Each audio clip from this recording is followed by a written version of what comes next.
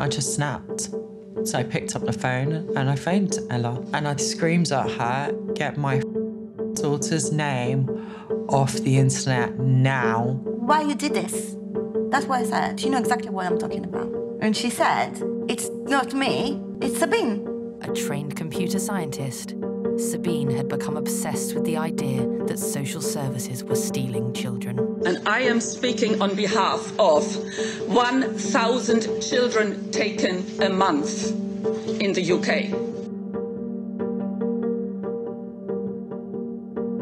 What they were saying was that I was coming into school on a Wednesday and abusing my daughter and other children.